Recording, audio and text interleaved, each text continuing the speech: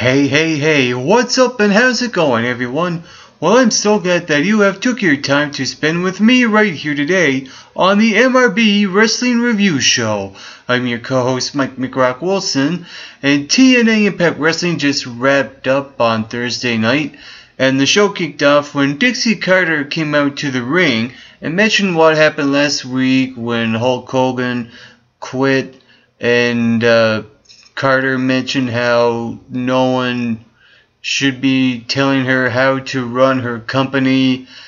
And of course, out came Sting to address the character change with Dixie Carter. The only issue I have with Dixie Carter is that I think she needs to work on her acting. She's not very believable in her promos, but somehow something's working because the fans were really extra loud on the show. So with that being said, Dixie Carter is actually doing something right. And when Sting came out, like I said, he addressed what happened to you, Dixie, why the character change, why turn heel when you were face for so long. And I thought that the Dixie Carter promo when she came out first was kind of going nowhere, so I think that's why Sting had to come out and save the day, just for the sake of progressing the show forward. And what happened was that Dixie made a match, and also planting ideas about Sting and his contract. It could lead to Sting not being involved with TNA anymore. I mean, he's been there, done that for TNA. So I think, if the possibility, the opportunity is there for Sting to go off TNA for a while and hype up a match against The Undertaker at WrestleMania 30 for the WWE, I'm all well and good for that. It's just that this idea of planting it too soon is probably the wrong approach. I think if Sting were to leave TNA, it should be a time where WrestleMania is only just a couple of months away and it's only October yet. So I like to see Sting still with the company only for a bit, just to see him go off and then do his thing with The Undertaker, if that's the direction the WWE may go. But I'm going off topic now. This is TNA Impact Wrestling, and the first match on the card was Jeff Hardy versus Austin Aries. And I thought this match was actually really good. I think, these two guys really performed well. Those two really gave their all. And not only that, it really made me look forward to seeing this four-way for the X Division Championship in an Ultimate X match.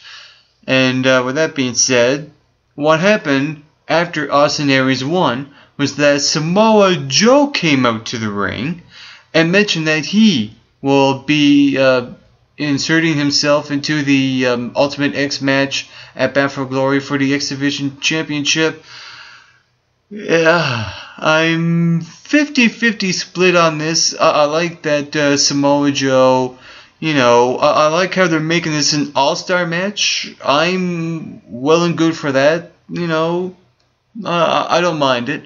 The only problem I have with it is that I feel like the match is already spoiled. It's almost like there's just a little bit too much X Division star power because Samoa Joe is a guy that started the X Division, and Samoa Joe really don't need to be in that match because he's a guy that probably won't win the match anyway.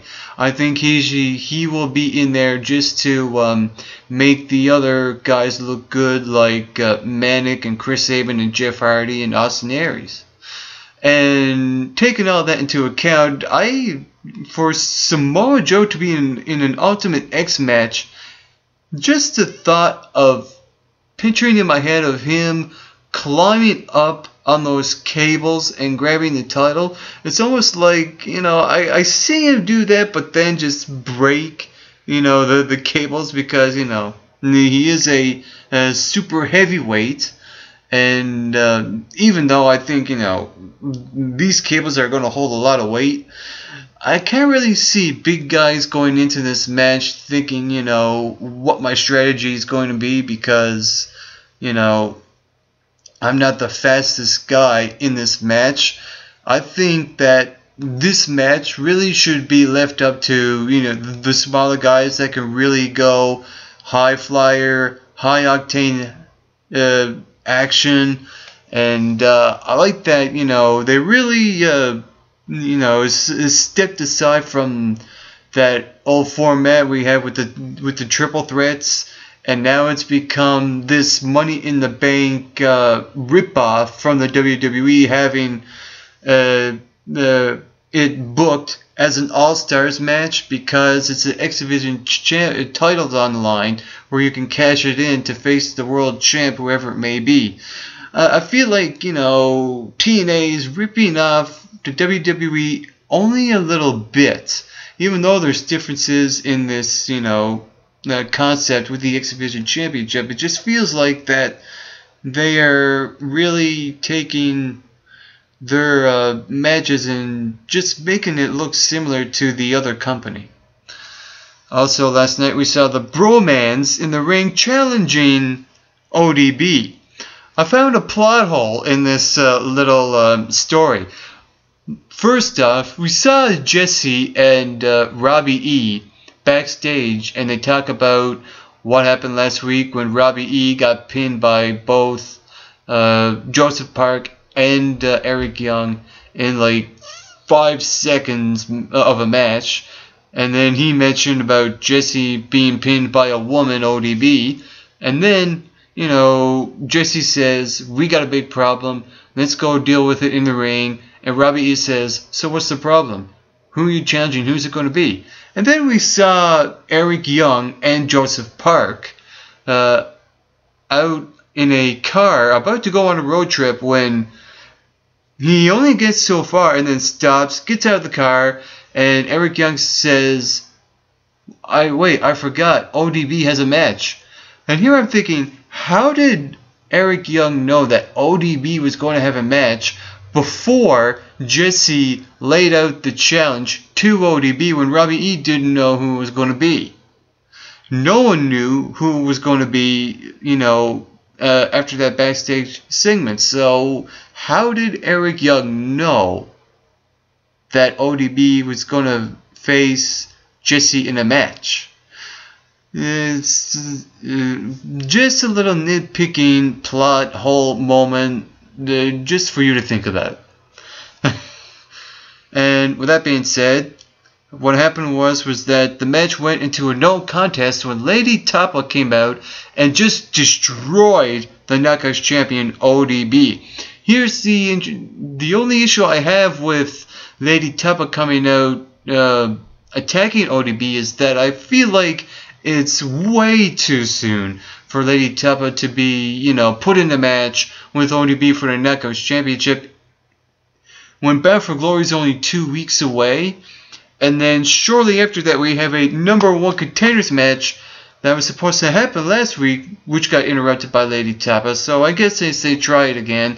You might as well, because Lady Tapa, I feel like it's very, very soon for her to be in a match, much less a debut match for a Knockouts Championship in ODB. Let her character build up slowly by doing these attacks, and then later on going into matches as well, and teasing, just some short matches going into longer matches.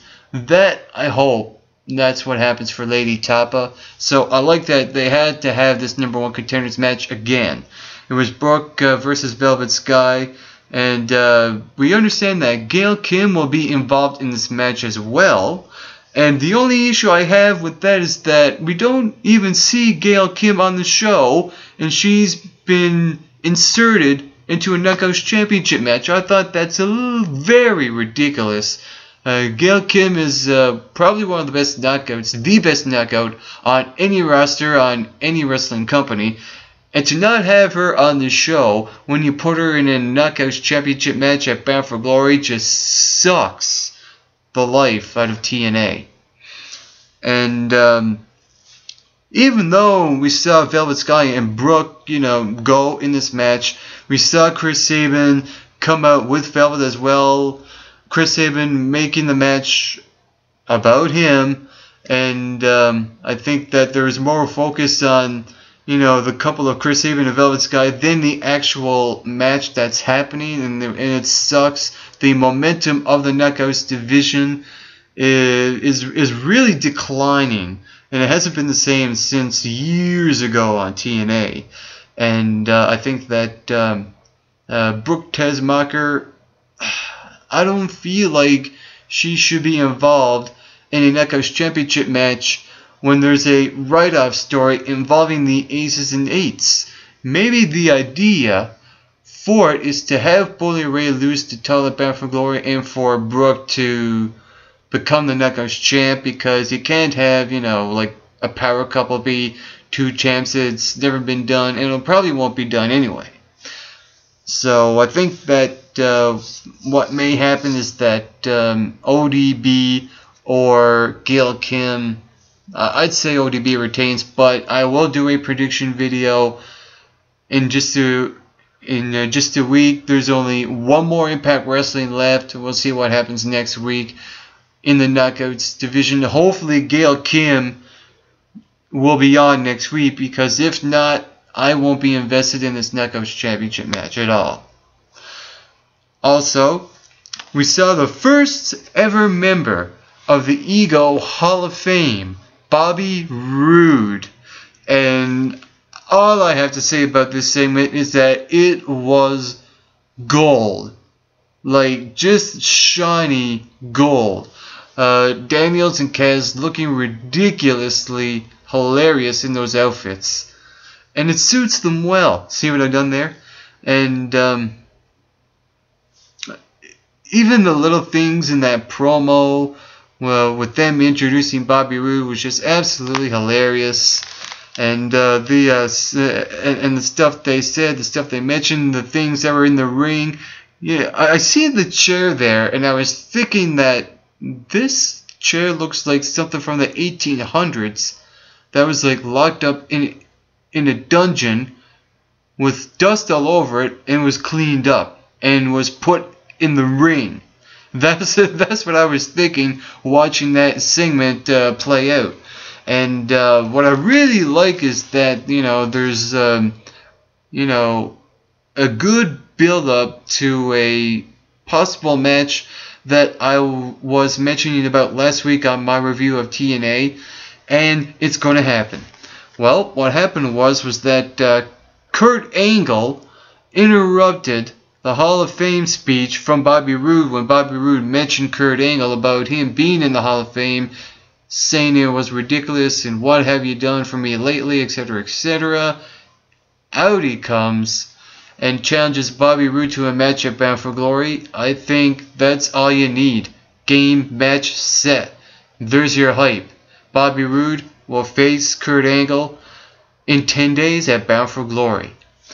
And another few things I should mention throughout that segment. I really liked that tribute video when they dubbed words into superstars' voices. I thought that little thing was tremendous, as well as the Knockouts saying all these sexy kind of words in a way where it's not really where they're not really talking about Bobby Roode. They're probably talking about something else. And I like how Kaz, if it was Kaz, made that video. It looked like he did, because that video was just ridiculous as he is, in a really good way. And that whole segment throughout, I was laughing my head off. I thought it was really, really entertaining, to say the very least. And then shortly after that, we saw that Knockouts match, and then we saw Daniels and Kaz again. They were involved in a tag team match against Sting and Magnus, and really all Christopher Daniels and Kaz were doing for this match was being the supporting roles for this match going into Bound for Glory between Magnus and Sting.